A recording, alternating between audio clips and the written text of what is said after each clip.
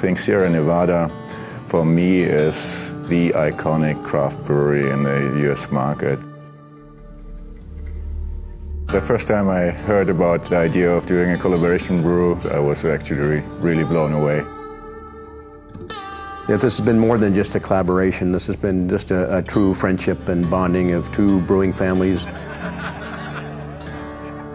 I think what we'll do is combine Bitburger's traditions and Sierra Nevada's traditions, and also German ingredients and US ingredients. For the brand Bitburger, it's the first time ever doing a collaboration brew, so this is very special. We've been quite fortunate to find really receptive and innovative German brewers who want to participate and do a collaboration. The Bitburger family and tradition they have of brewing excellence is something that really appeals to us as a partner. When I was here the first time, this was a sentence I said most to Scott. Oh, this is exactly the way we do it in Bitburg. We have both the same passion for quality and for our product. It is a perfect match. We have a lot of things in common. Brewing is a science, but it's also very much an art, and you can't necessarily apply the same exact recipes and parameters to different raw materials. You've got to understand how they work.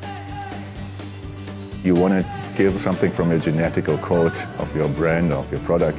For us, it is the yeast and it is the hops. This is the first time we've used a different yeast than our own house lager yeast that we use at Sierra Nevada. So that's a very cool experience, I think, for everybody to try that yeast, especially since it hasn't ever been released outside of Bitburg before. So it's like somehow letting a child go out of the house. We're using the Bitburger Siegelhopfen, which is a special secret blend and also a very important part of the character. On the other hand, we also have American hop. We have some malts that are from the States, so it's a good mixture of both countries. It's a typical fest beer. You're a little bit higher on alcohol, you have a very nice, smooth color. And what's very important for me when you produce a fest beer is that you have a very good drinkability. I think the beer really stands out. It means so much to me to put a beer out there that makes people happy.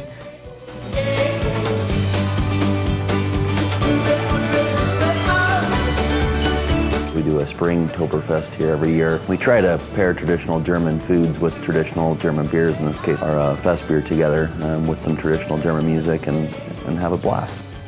It's very delicious. I love the Oktoberfest beer. It's very smooth, it's not very hoppy. This is a very good beer.